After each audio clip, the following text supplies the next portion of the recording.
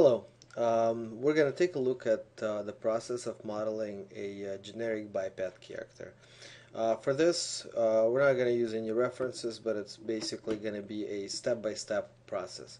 What we're going to do is we're going to start with a very simple cube, which we will subdivide. So we're going to use our smooth function, and we're actually going to smooth it twice. And let's take a look and examine what we've got here. This mesh already has some important edges, and as we're modeling and creating the proper edge structure, we need to consider them. So this edge right here is actually divides this smooth cube into two halves, and this area right here is going to be the back of the head. This is primarily will define the front of the head. We're going to take these faces right here to generate the ear, and we're going to use these three faces here to generate the eye. As you would see further, there's going to be an area here where we're actually going to be extracting the nose and the face. So let's get started.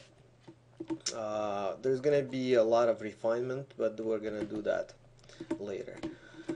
We will use a toolkit, my new functionality. So let's select the center edge here and use the toolkit to assign symmetry. So right now everything is symmetrical, and we can actually model. So we might do some adjustments here and there, just a little bit, but remember that probably at some point later we're going to do a much more refinement here. So notice I'm kind of making this area a little larger, because that's where we're going to have our the eye sockets. And it's also important to outline pretty much right away that notice this point right here. This is sort of where the eye sockets are connecting with the front area of the face, the mouth. You can actually sort of see how it starts to form right now. Okay, alright, let's get going. So we're going to take a couple of our faces here and start identifying the important features.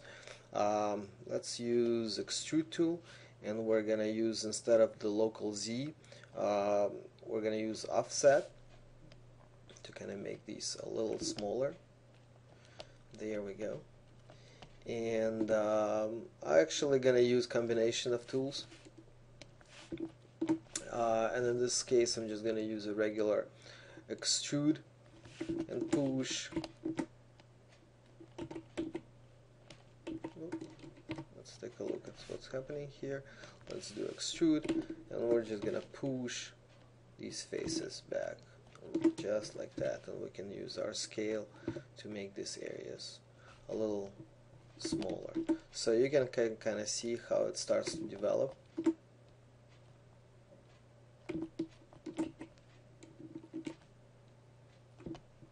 Right? And again, we're gonna do more refinements later. Well, while we're here, let's go ahead and also extrude our ears right away.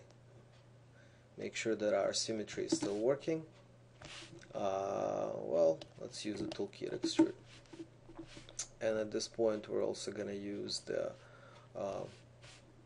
local Z to pull these out. So here we've got some nice looking basic ears. There we go.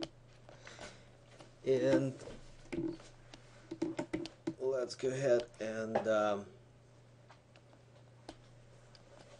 also define the facial area and the chin a little bit more. What we're gonna do here is actually gonna grab a whole bunch of faces just like that. these faces here, and we're gonna extrude them. That's a little too much, so let's reset our local Z. We'll use a little bit of an offset. Let's switch to our original poly. So it does look pretty funny right now, but it'll get there. Let's see. Let's go ahead and do some more tweaking. Again, symmetry, vertices. There we go. There. And let's take a look at how it's coming together.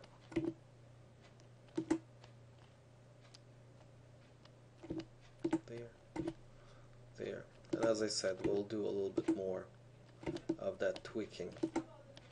A little bit more.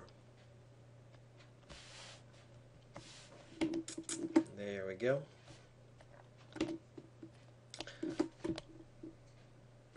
And I guess while we're here, let's actually do some refinement. So a lot of times it's easier to see how we're gonna go any further when we do get things refined. Here's our ears. We actually take both ears right now and like rotate them a little bit. There we go. Let's use our soft select, so I'm gonna hit B to enable it.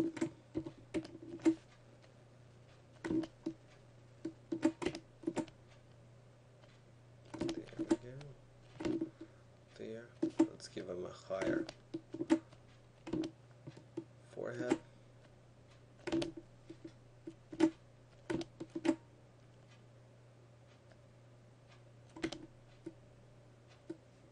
Something like that. B to disable.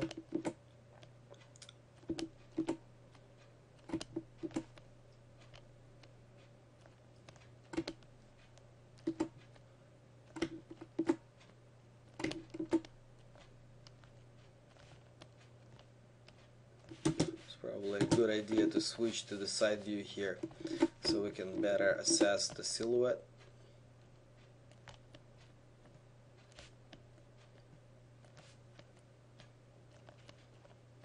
And give it a nicer proportions. That looks decent. We may have turned the ears a little bit too much.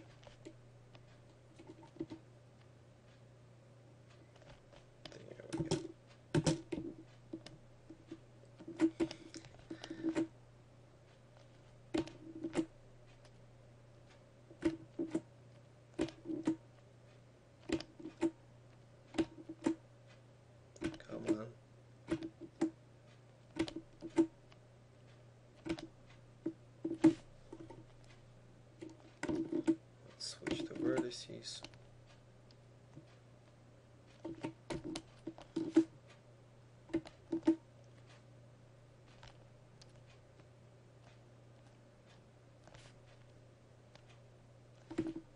And give them a nicer rounded skull.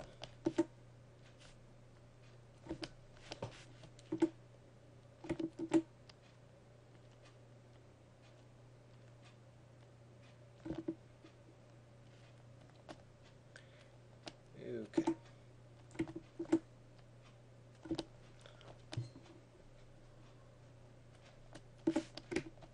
Okay, let's pause right here, and we're gonna go to the next. In the next video, we're gonna develop the mouth and the nose.